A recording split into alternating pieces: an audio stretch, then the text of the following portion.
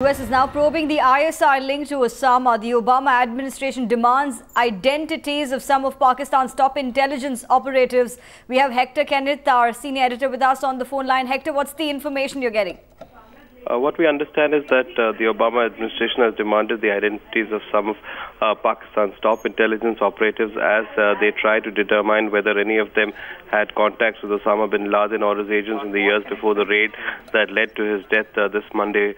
Pakistani investigators who are believed to be piecing together bin Laden's life during the past 9 years have told some investigators that they believe that he's been living in Pakistan's urban centers longer than was previously believed. What Pakistani officials have told U.S. investigators that bin Laden's Yemeni wife has told them that they were that before 2005 they were living close to Abbottabad in a place called Chaksha Muhammad, which is southeast of the town of Haripur, along the Abbottabad highway.